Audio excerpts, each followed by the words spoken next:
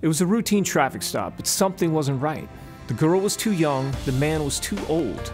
Before my training, he might have gotten a ticket and been on his way. Instead, the offender is in jail, and one less child is in harm's way. And thanks to Steve OBAN, more local police will get training like I got, so they'll know what to look for to fight sex trafficking that happens right under our noses. That's just one of the reasons law enforcement has endorsed him. Thank you, Senator OBAN, for helping us serve and protect.